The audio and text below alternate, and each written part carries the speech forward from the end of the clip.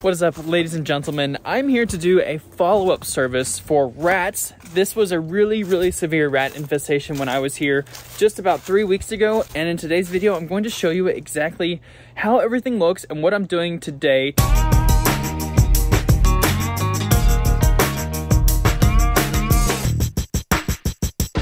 I put some rodent bait stations around the outside of the house here, and I wanted to show you what they looked like. Inside of this rodent bait station, I put 2 JT Eaton Jaws traps, and unfortunately the rats were smarter than the traps.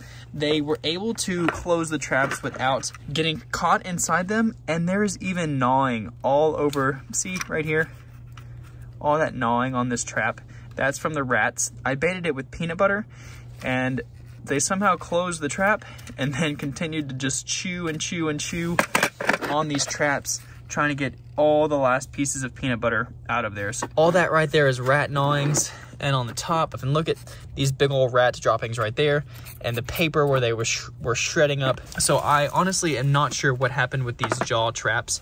They just did not work properly, unfortunately. Over here on the side behind the station, they made a tunnel. The rats made a tunnel. So these are Norway rats. They're expert diggers.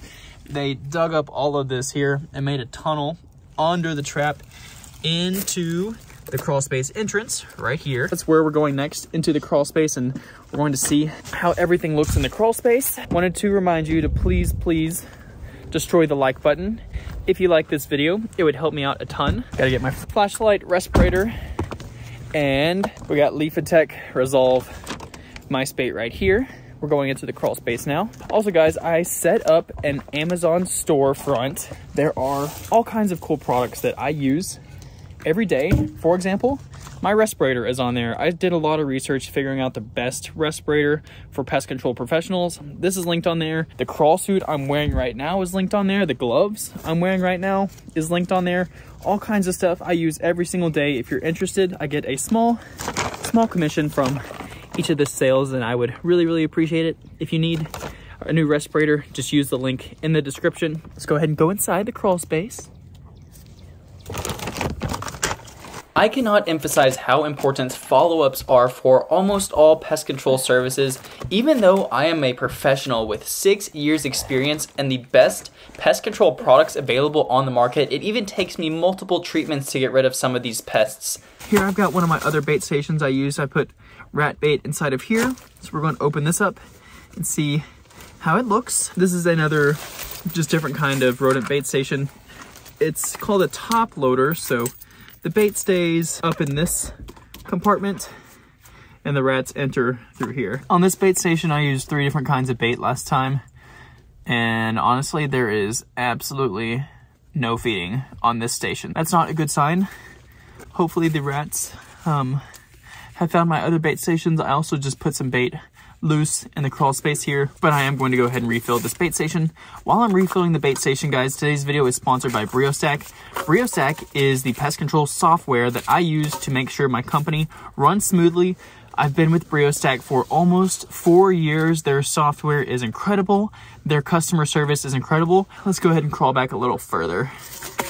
See what we can see. Today's service is a follow-up service, so it's likely I won't be back to this customer's house.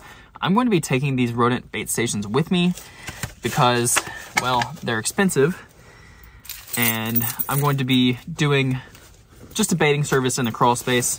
Remember in the last video, there were a ton of camel crickets back there. I wonder if they're still back there. I'm here at this rodent bait station. Let's go ahead and crack it open and see how it looks. Hopefully there's some more activity here. I'm also going to be looking for any of the bait blocks I put out last time. See if the rats found the loose bait blocks. I'm going to just be putting the Resolve soft bait out in the crawl space today. That's going to finish off whatever population of these rats is left. We do have just a little bit of chewing on the very bottom bait block there, so that's good. The rats did find this bait. I really cannot emphasize how many rat droppings I have found inside this crawl space. These rats have been in this crawl space for a very long time.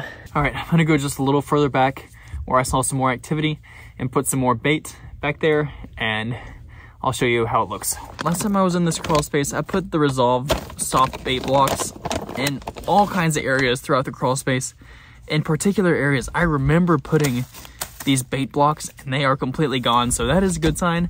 For example, I put this bait block here next to the cinder block pier, and the bait is nowhere to be found now. This is because the rats will eat the bait entirely or drag it further into their burrow.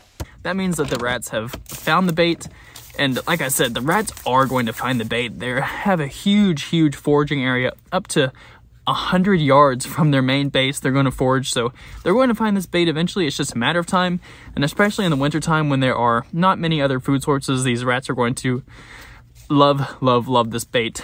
And I wanted to show you guys another cool thing I found before we end today's video. Okay, the last thing I found was more evidence that these rats are feeding on human food. These are candy wrappers. What is this? I don't know what kind of, oh, maybe like a ramen wrapper?